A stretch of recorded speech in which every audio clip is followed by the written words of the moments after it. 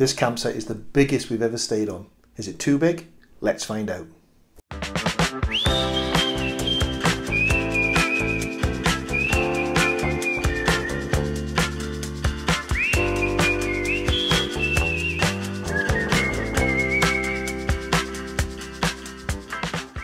Hi everyone, and welcome back to another campsite review.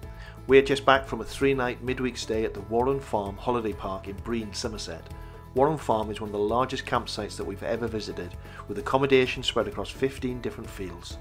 It offers a full range of accommodation including statics, seasonal, camping, touring and dedicated disabled pitches.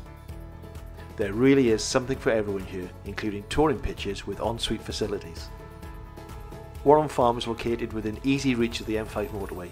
The site itself is within walking distance of the beach, and it's a great location for exploring this stretch of the Somerset coast from Weston-super-Mare to Minehead.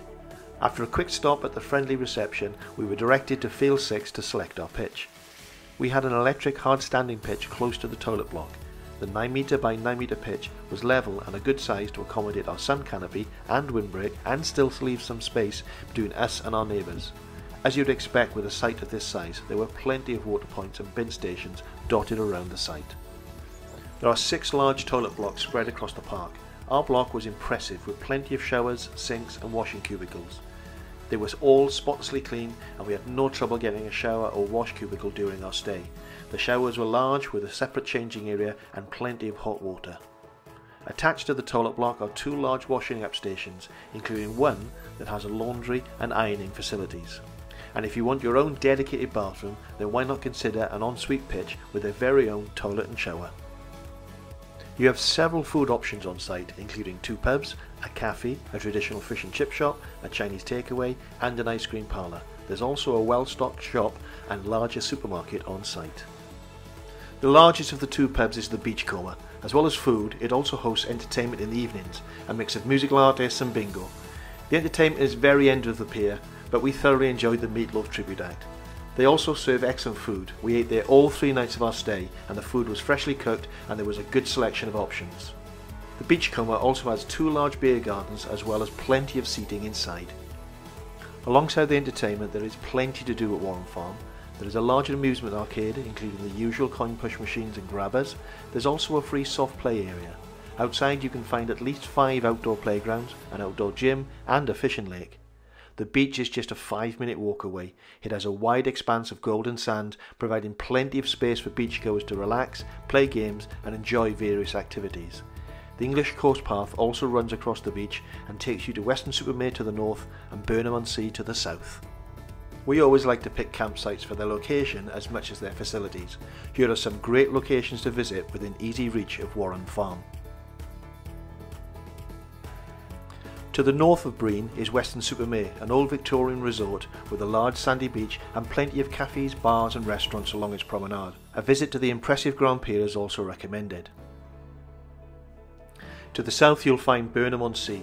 It boasts a stunning sandy beach that is perfect for leisurely walks, sunbathing, building sandcastles or enjoying a refreshing dip in the sea.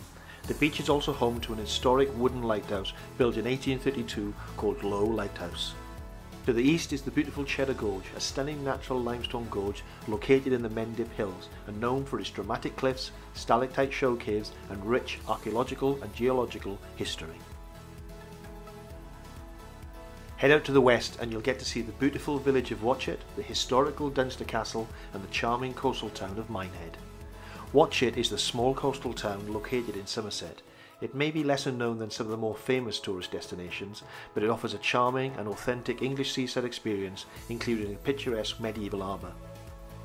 Why not visit Dunster Castle with its spectacular gardens and panoramic views of the surrounding area and Bristol Channel. Minehead is a charming coastal town and offers a range of attractions and experiences that make it a worthwhile destination to visit, including sandy beaches, the West Somerset Railway and the town centre, which features a mix of historic buildings, charming streets and traditional shops. So what are our top tips for a stay at Warren Farm? With 15 fields to choose from, for us Field 6 provided all that we needed. Easy access to all the main amenities and was very quiet midweek. It did get a little more lively on the Friday evening as more families turned up for the weekend. There are no dogs allowed on field 6. If you have a dog, then the next best field is the dog friendly field 5. Do pay a visit to the Beachcomber. It offers excellent food and drink, lots of space and a very warm welcome. The entertainment was also very good, a little bit end of the pier, but very entertaining nonetheless. Why not kickstart your day at the on-site Ness's Cafe? They offered a great English breakfast, which was not only tasty but also reasonably priced. The cafe has both indoor and outdoor seating, so a great way to start your day.